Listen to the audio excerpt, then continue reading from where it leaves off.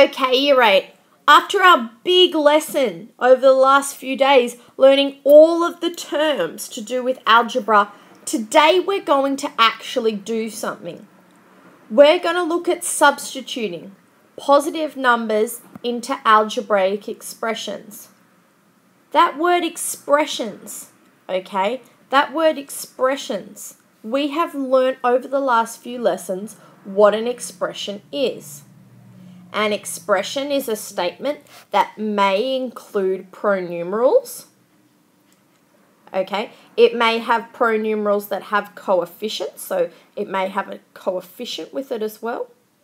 Okay, they may have constants, so actual numbers like 4, 8, 7, things that don't change, and they're all separated by operators. Okay, all separated by pluses and minuses or divisions or sometimes multiplication. Now, I haven't been able to really do too much with the expressions that I've looked at so far. All you've been asked to do is identify how many terms or talk to me about what the coefficient for certain terms is in an expression, okay? You've been asked to maybe identify a pronumeral or write some expressions for your own. But you haven't been able to actually solve anything. Why? Why haven't you been able to solve anything? Well, most of the expressions you've been looking at are something a little bit like this. 2x plus 3 minus b. Now, we know that the pronumerals in here are x and b. And we know that a pronumeral represents something we don't know. I can't solve this expression here unless someone tells me exactly what x equals and exactly what b equals. If someone tells me what they equal, then I can solve it, but I can't solve it until someone tells me. Today what we're going to do is we're going to do the telling. In substituting, I'm going to give you a value for your pronumerals and you're going to learn out how to replace the pronumerals for the value and actually work out the expression. So, let's get going. So, substitution, like I've just said, involves replacing pronumerals like x or y or whatever we're using with numbers and obtaining a single number as a result. For example, we can evaluate 4 plus x when x is 11. So, if I get given an expression that says 4 plus x, and I get told x is 11, okay, thanks for telling me. That must mean that it's 4 plus 11, which equals 15. Super. So, today we're going to do some substituting of our very own. So, given that t equals 5, evaluate the following. Now, I'll give them some a's and b's. I couldn't do that when I made this, but I'll put them in there now. Okay, let's look at this first example. Given that t equals 5, t plus 7, so it's going to be 5 plus 7. 5 plus 7 equals 12. You're working out, we'll go down the page. Okay, you're working out, we'll go down the page. I just don't have enough room to work it down the page. Oh, let's have a look at this next example. It says 8t, but there's no operation going on. I haven't been given one. What does that mean when you see a number next to a pronumeral? What operation's going on? Multiplication, that's right. So, that actually means 8 times t, and so if t equals 5, that's 8 times 5. 8 times 5 equals 40, okay? 8 times 5 equals 40. Remember that. If you see, if you see a number and a pronumeral, that is what that means, okay? It means multiplication. Let's have a look at our next example. Oh, holy moly, our last one looks a little bit complicated, doesn't it? Okay, I'm just going to get rid of that. Oh, I got rid of everything. Whoops. Okay. All I need to do is substitute in this algebraic expression and work it out. So let's rewrite it. 10 divided by t, so t equals 5, plus 4 minus 5. my gosh, how do I know how to do this? The first thing I have to remember is I need to go back to BODMAS, okay? So BODMAS was my order of operations, and it told me the order in which I have to perform things, okay? So I know that the division comes first, brackets, orders, division, multiplication, addition, and subtraction, okay?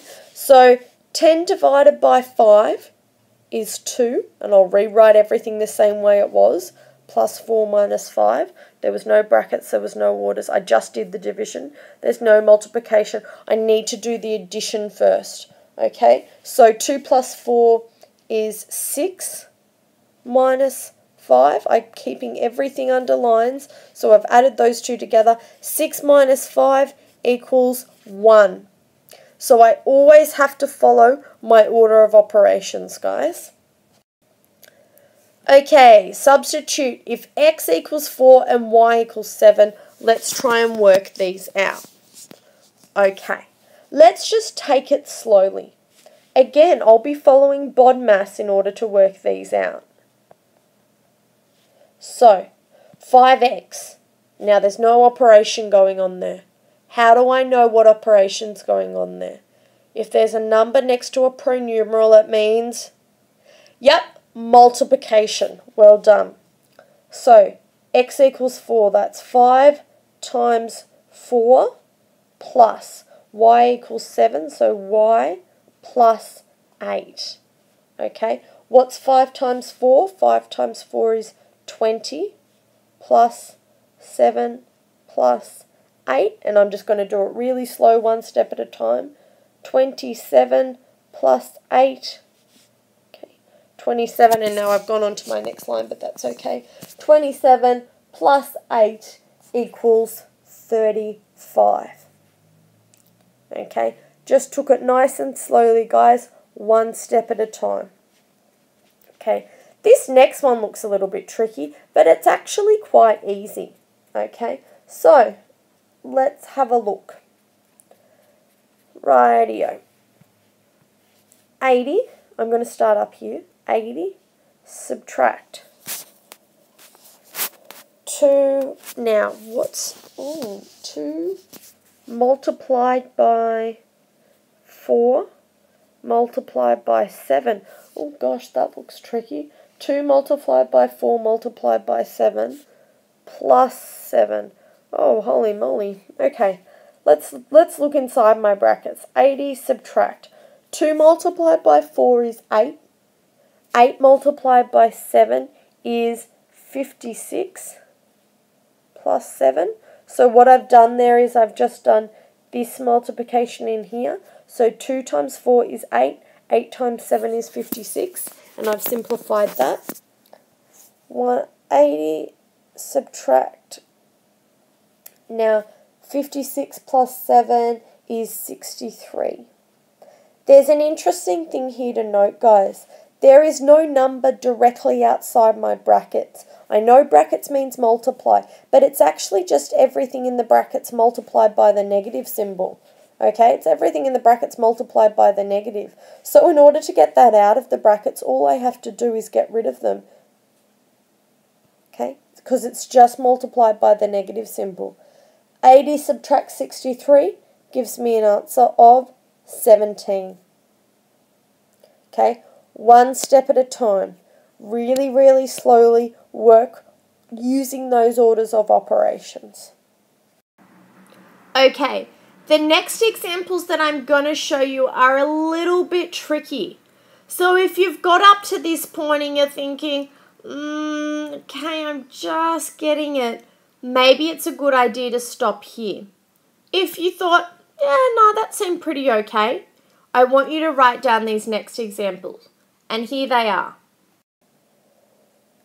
Okay, these very last examples. Now, a reminder, when these have these little 2's here, that means squared or cubed or whatever's on the bottom or on the base multiplied by itself that many times. So, how do I write this first example? Well, if p squared means p multiplied by itself twice, another way of writing that would be oh, whoops, I didn't mean to move that, would be 3 times, that's one instance of P, that's another instance of P. So 3 times P times P. Okay, so what does P equal? P equals 4. So 3 times 4 times 4. What are 3 fours? Okay, 3 fours are 12. 12 times 4 is 48. So my answer for this one is 48. Okay, it's very important to first expand it, then substitute it in, and then find the answer. Let's look at the next one. I've got t to the power of 2 plus p to the power of 3. So t multiplied by itself twice and p multiplied by itself 3 times. So that's another way of writing t times t. I've written my t's funny so I don't get them confused with my plus signs. I'll do my plus in another colour as well. Plus p to the power of 3. So p times p times p. Now let's substitute it in. 5 times 5 plus 4 times 4 times 4. 5 times 5 is 25 plus 4 times 4 is 16. 16 times 4.